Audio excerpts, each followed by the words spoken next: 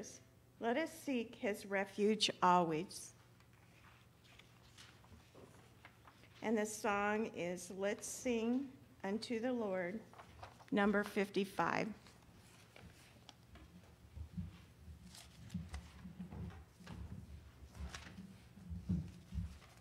And we're just going to sing the English verses, and if you'll notice, the Alleluias repeat, and then the final time through, we have that little coda at the end. So just follow along, we'll be fine.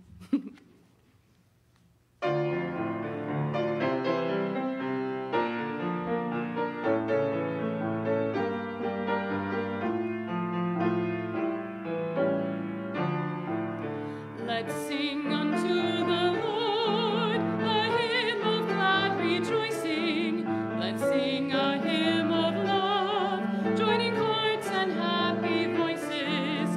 God made the sky above, the stars, the suns, the oceans.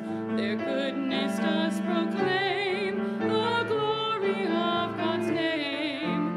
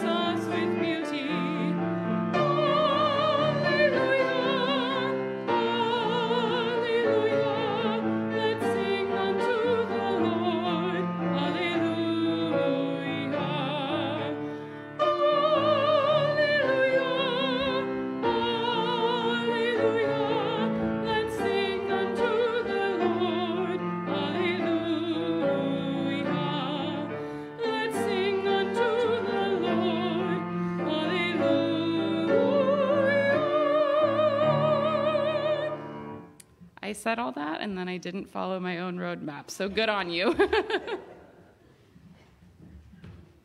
We had done that one last week, Kaylee, so that's probably why you were here.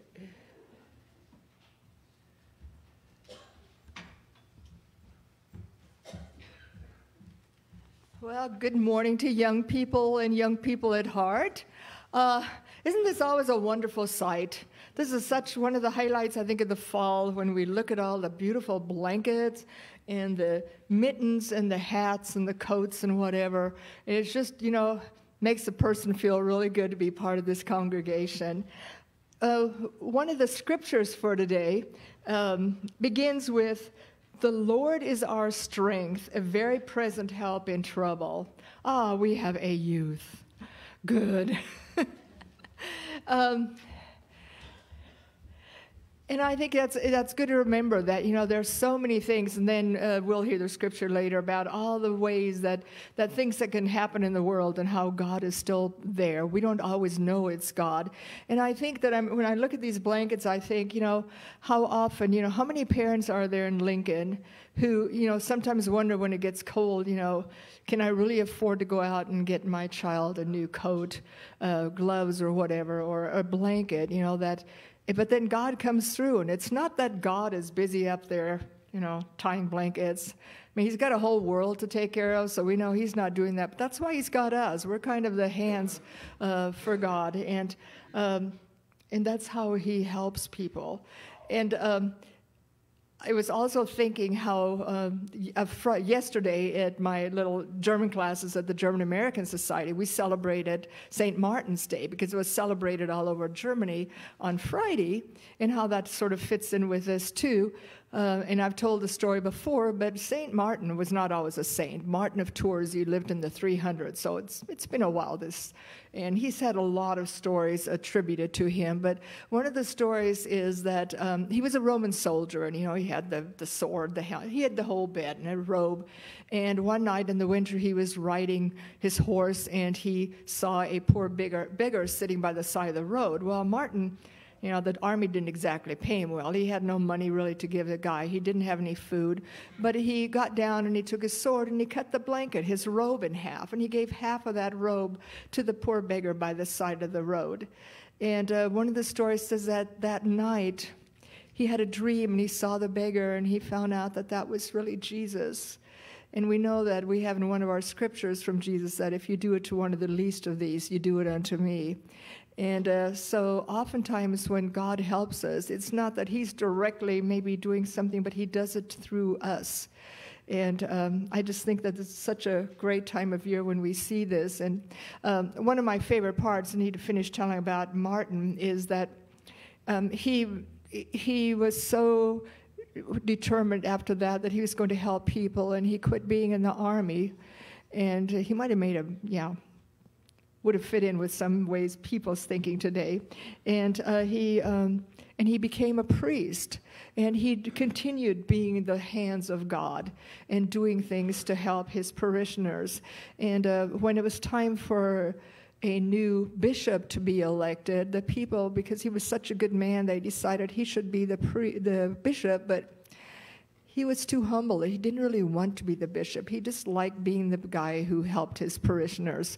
So one night, the people were going around with lanterns looking for him, and which is why there's now kids in Germany going around with lanterns on St. Martin's Day. And he hid in a barn covered in straw.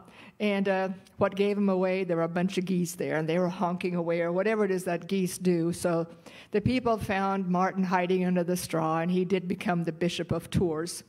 And so as a reward for doing that, traditionally geese have been eaten at this time of year in many parts of Europe. But I just have goose cookies, so, and Olivia gets it. But, the important thing to remember about Martin and what we do here is that we are the hands of God, that, yes, God will come through for us, but it's oftentimes because the rest of us are doing it for him. We are his hands. So we'll remember that as we bless our blankets and coats today. Thank you, Ziggy. I should have had a picture of her cookies up there. She sent me a picture. They're so cute.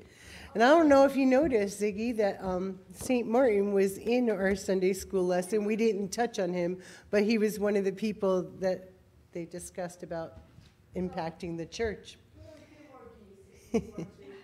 Oh.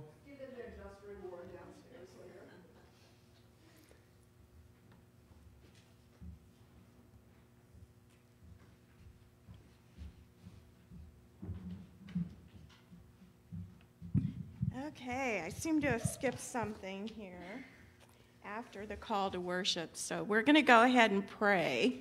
So if you all stand. That's something you should never forget.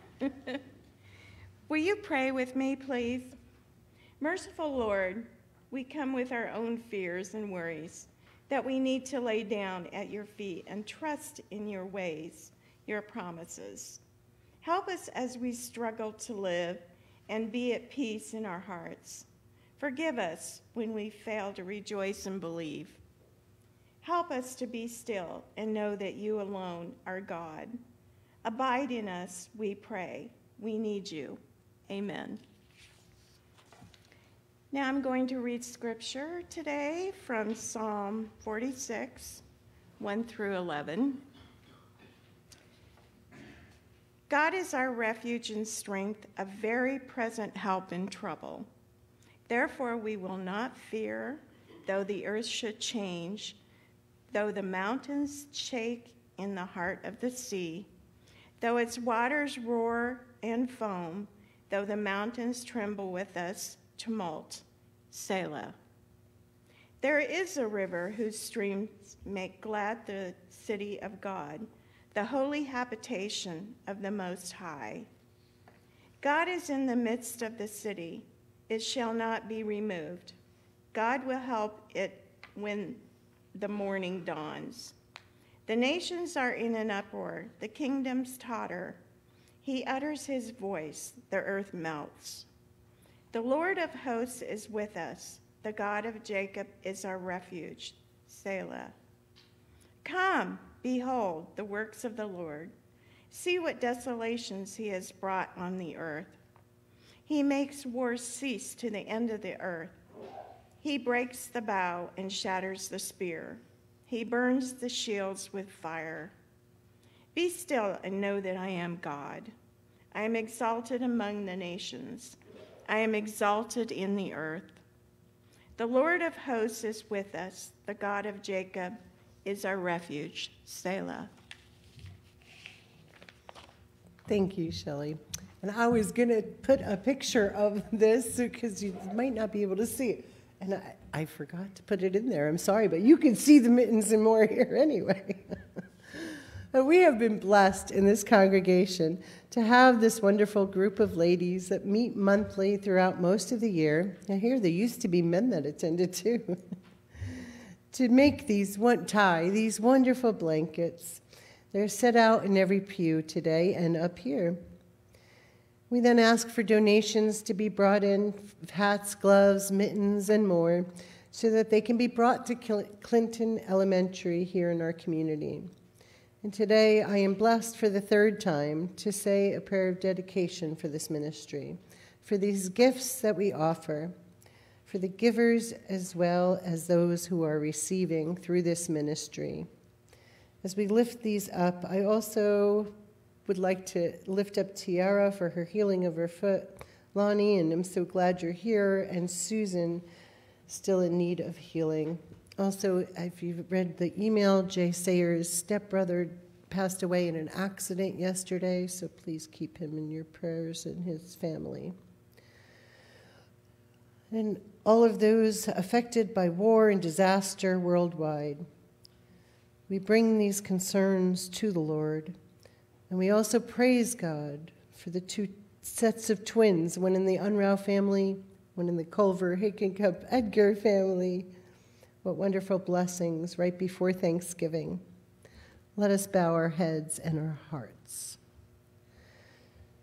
Jesus, we ask that you bless these blankets, these items to keep some kids in our community warm during these winter months.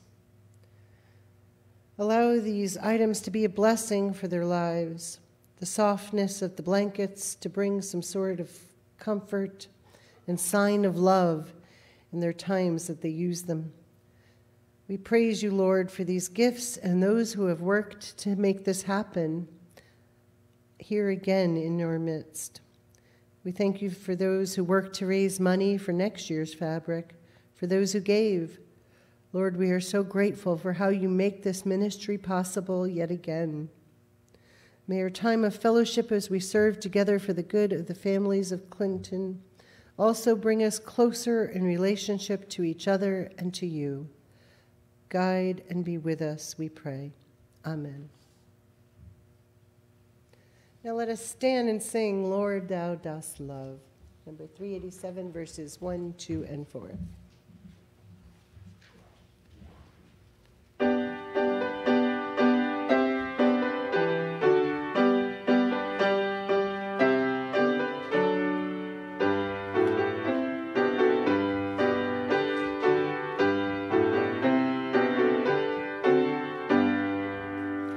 Lord, thou dost love the cheerful giver, who with open heart and hand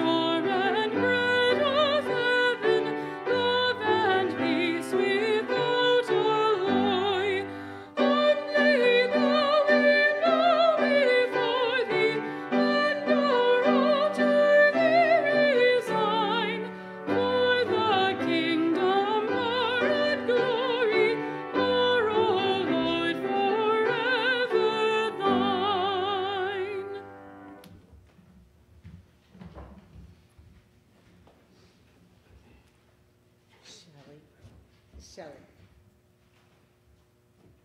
Shelley. Sorry. It's okay. I seem to have something else on my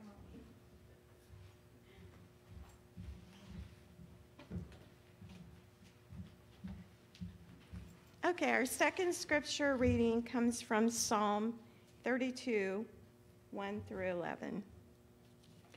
Happy are those whose transgression is forgiven, whose sin is covered. Happy are those to whom the Lord imputes no iniquity, and in whose spirit there is no deceit. While I kept silent, my body wasted away through my groaning all day long.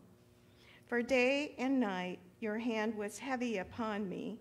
My strength was dried up as by the heart of summer. Selah. Then I acknowledged my sin to you, and I did not hide my iniquity. I said, I will confess my transgressions to the Lord, and you forgive the guilt of my sin. Selah. Therefore, let all who are faithful offer prayer to you at a time of distress. The rush of mighty waters shall not reach them. You are a hiding place for me. You preserve me from trouble. You surround me with glad cities of deliverance, or cries of deliverance. Selah. I will instruct you and teach you the way you should go.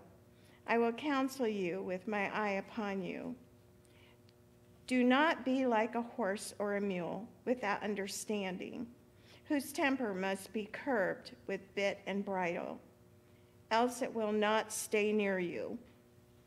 Many are the torments of the wicked, but steadfast love surrounds those who trust in the Lord. Be glad in the Lord and rejoice, O righteous, and shout for joy, all you upright of heart. Thank you, Shelley, Maggie, Haley, Cindy, Ziki, Bud, and Andrea, all those that help during the worship to make it meaningful. We appreciate your service. And no matter who we are, what we have, where we live, we will all have heartaches that we have to go through in life. No amount of faith, piety, or positive mindset can create a seal-proof barrier. There will always be valleys we must go through, as some say. Some of the worst may be the loss of a loved one, or one might go through any number of tragedies or disasters, an attack or a war or even a famine. Yes, tragedy or crisis is a certainty of life, unfortunately. Which brings to my mind Jesus' words in John 16:33. In this life you will have trouble, but take heart, for I have overcome the world. We'll get into that phrase, overcome the world, more next week. Now, in some translations, it says you will have trouble. Some says face trials or have sorrows. The NRSV says face persecution. Whatever the case is, Jesus knows everyone throughout time and history would face hardship. And some translations say have courage instead of take heart. And Paul says in 2 Timothy chapter 1 that God has not given us a spirit of fear, but one of power, love, and self-control. But let's face it, in a time of major sorrow or fear, a crisis of some sort, whether real or in our mind, it's hard to grasp this, to hold on to this promise, to sense the power within of the Holy Spirit. It sometimes is hard to have courage as well as self-control. In our prayer group meeting this week, we discussed a little of the must prayers versus the ought prayers. And the must prayer is often found in a hospital room or beyond what they think they could handle. They are relinquishing to God, for they know that they need Him in that moment. But as Skye Jethani notes in her book, What If Jesus Was Serious About Prayer, we often fall too easily back into the ought prayer, like it's a duty or that we're trying to get a reluctant God to attend to us, putting our prayer in parentheses, as he says, when our sense of control resumes, when things feel like they're back to normal, when the trial is either accepted or it ends. In Psalm 46, we heard a similar theme to what Jesus said in the John passage, but with more details. God is our refuge and our strength, always ready to help in times of trouble, so we will not fear. And then gives dire examples of things, metaphors for the walls crumbling in life, earthquakes, mountains crumbling and trembling with soaring water. But a river, it says, brings joy to the city of God, where God dwells and which cannot be destroyed. The nations are in chaos and their kingdoms crumble, it says. Boy, we sure see that today, giving us stress and anxiety. And even some of those natural things are occurring, right? But it says the Lord is with us. God is our fortress. God will cause the wars to end. It says he will break the bow and burn the shield. Be still and know that I am God. I will be honored throughout the world. You can see why this text reminded me of the song I played by Mercy Me during gathering music, Even If. No matter what happens in our life, we can find our refuge in knowing that God is able. In the midst of what seems like the end of the world in the moment to us, it can be well with our soul. In the 32nd Psalm, which Shelley also read to us, it says, "Happy are those whose sins are forgiven. They have no guilt because they are covered." And we know now that this is through the blood of Jesus. "While I kept silent, my body wasted away," said the psalmist. "Through my groaning day and night, your hand was heavy on me and my strength was dried up." Then in verse 5, he says, "I acknowledged my sin to you. I hid no more. I confessed my transgressions, and you forgive my guilt." Selah. Therefore, he continues, "Let all who have faith offer prayer to you at a time of distress, for you will preserve us and surround us with glad cries of deliverance." And now we hear what the Holy Spirit does, and through the word of God as we hear him speak to us. "I will instruct you in the way to go. I will counsel you with my eye upon you." See, God sees us. He hears us and he cares for us and he is with us. Then a little of the self-control Paul talked about in verse 9. He writes, "Do not be like a mule without understanding, with a temper needing a bridle, else it will not stay near you." Meaning our peace to me, given by God in the midst of distress, it can't stay with us if we don't stop, take a breath, try to find gratitude, the peace of Christ that's always available. But if we stay in our head in our pity or anxiety or our fear, we cannot have the joy and peace of Christ in our hearts. Instead, we'll stay in our sorrow or distress. So we need to relinquish in order to receive.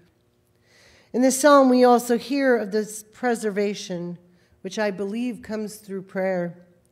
As Skye Jethani would say, through our communion with God. And here again in his quote from C.S. Lewis, as we look up to God in prayer, he gives us the unimaginable dignity of looking back, and he offers us rest, as one of the scriptures we looked up said during our prayer group. So cry out to God, even if you're angry, feel abandoned by him. Jethani quoted Richard Foster, who said, "God is big enough to receive us with our mixtures when we come to him in prayer, even in our tangled mass of motives, and I say our emotions as well." So what's a key at a time of lament, when we feel we're at the end of our rope, so to speak? Prayer. It is the answer because it's the root of our faith, our connection with God. and what could give us a sense of peace in the midst of our trials that we must endure because we're human. And so a shameless plug for our prayer group meeting. I hope you will join us this Thursday at 10 a.m. in the annex or Wednesday 11:30 at 6:30. Church, it is vital that we pray together. This is not just the answer in our times of distress in our individual lives, but also for us as a community of faith. In the midst of the unknown, when we don't know what the future will hold, we need to be people steeped in prayer together, seeking not just the will of God and our transformation, not just seeking the will of God in our lives, but also for us as a community of faith. In the midst of the unknown, when we don't know what the future will hold, we need to be seeking for God's transformation to embark where we may not want to go, but God is beckoning us to be.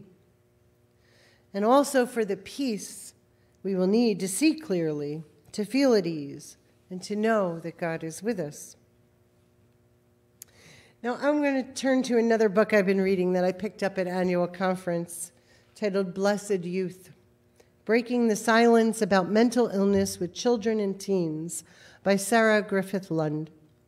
Did you know in a 2019 Pew Research study, 70% of teens said anxiety and depression were a major problem amongst themselves and their peers? And this was before COVID. I think social media and other stressors have exacerbated these issues in the last decade at least. There seems to be an exponential increase of mental illness, and not just with kids or teens, but with adults of all ages. And the church has never really been a safe place to discuss these issues, I say. There's still such a stigma in society about talking about it even, and maybe even especially in the church. In this book, Lund quotes Dr. Becky Kennedy, who says, happiness naturally finds kids and adults who have learned it is okay to be who they are. So like I said, come to God as you are, with your mess, for Jesus offers rest. Sarah discusses how each person has unique stories in their battle with mental illness, and our job as people who love them and want to care for them is to help create spaces for these stories to be told, honored, and respected. We're offering them grace to be who they are and accept them that way. Teens and kids are not afraid to ask tough questions, she says. Even though we might feel discomfort and inadequacy in having conversations about mental illness, we need to lean into this with an open mind and compassionate heart. They should hear behind all of our words, no matter what, I've got your back, she says. Mental health challenges affects one's self-worth. It can make one feel unlovable, unwanted, and unworthy. But Jesus offers rest. And I think he wants us to offer rest as well. One way Lund says to support positive mental health is to connect people with faith communities that mirror back to them their belovedness as children of God. Faith communities, Lund says, can integrate mental health education and advocacy into their mission and ministries. This commitment shows their unconditional positive regard and celebration of every person as God's beloved child. The UCC Mental Health Awareness Network developed a process called WISE, helping faith communities become welcoming, inclusive, supportive, and engaged. And we as a church are involved in the BMC organization called the Supportive Communities Network, you may know. And while this is focused on being welcoming and affirming to the LGBTQIA community, I think it could be expanded to being welcoming to those with disabilities, those suffering with mental illness. And we have a welcome statement that we're going to look at in a little bit that does say that. Any communities, I believe, should be a place where stories can be told, struggles be not just prayed over, but listened to. All people have an innate desire to be heard, seen, validated, I believe. And so we come to the mustard seed and leaven lesson again. How I think the parables of Jesus are not just about our relationship with God, but also have to do with our relationship to others. How we are to create spaces where seeds can grow and refuge can be found. How we can be like the leaven, affecting the whole loaf, the whole person, the whole community, and the world with our kindness and our compassion and our empathy, which I think Ziggy touched on a little. Now, I'm still reading this book. I'll share some more of the lessons with you, but I think this can relate to an order of business we'll be conducting in a short while in our congregational forum as we decide on a purpose statement for our church, which will thus lead to a renewed mission and value statements next year. It's not about the words we choose, though, but in our reflection, I think, our purpose and our discussions and our mindset of who we are and how that will guide us in the future in our journey led by the Spirit so that we can better reach the world, be the leaven and the mustard seed. How we can be transformed ourselves and as a church to best do the will of God in this place and time and as God's beloved community. You know, I don't know why we have such a stigma about mental illness. I think we actually all have some form of it, in some shape, form, or level, as we all have sin. And remember, sin is what separates us from God. But He wishes for us to be reconciled, to be whole. This month on MyBridge Christian Radio, there's been a morning conversation where the speaker says a couple of related statements that I wanted to share with you. She says, you want rest, but God wants restoration. You want a break, but God wants a breakthrough. Relating to this, finding peace or joy even in the midst of trials, we must remember that God may not wish us to go through something, but we live in a broken world. But He can use things to go through to provide wholeness or breakthroughs in our lives. This week, my prayer app on my phone gave me a notification to pray. And when I clicked on it, the scripture reference was Romans 5:3-5. That says, we glory in our sufferings because we know they produce perseverance. Some translations say patience, some endurance, but all these, it says, produce hope.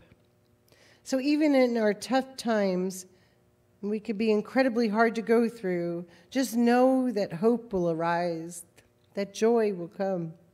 Tomorrow's a new day, and God would love to hear about what you're going through. And there's a picture I did not share with you from Skye Jethani's book on prayer as we discussed it on October 30th, but I did show the prayer group meeting this week. It's a person trying to vault themselves over the wall of a castle, the fortress of God, just representing. They're trying every way, Jethani says, to get to God by being good enough, by saying the right things. All the while, though, God is standing at the open gate waiting for them to just walk right in. This is in his section about prayer being dependent on grace. It's not because we're good enough or we keep bugging Him. Remember, God's listening, and He cares and wants to commune with us. We don't earn our way to heaven. We don't earn our way into His heart through prayer. It's all about grace. And I will leave you with that today. Let's pray. Dear Jesus, thank you for the humility and the grace to not only come to you as humble, dependent children, but to be there for each other, to be a listening ear, allowing stories of hurt and distress to be heard, respected, and for us to mirror back your grace to those we love, those we come in contact with. And as a community of faith, grant us the courage to know you are with us, to be led with humility and follow in your ways all of our days. Thank you for being our rock and our refuge in our distress. Allow us the grace to come to you for restoration and peace. Search us, Lord. Allow us to come to the lakeshore to be filled with your presence. Amen. And now let us stand and sing our closing hymn, Lord, you have come to the lakeshore, number 229.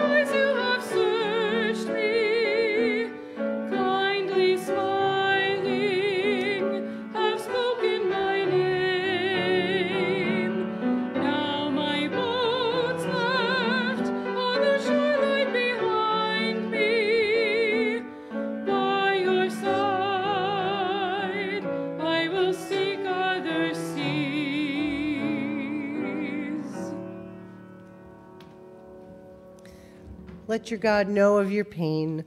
Offer it to him and hold on.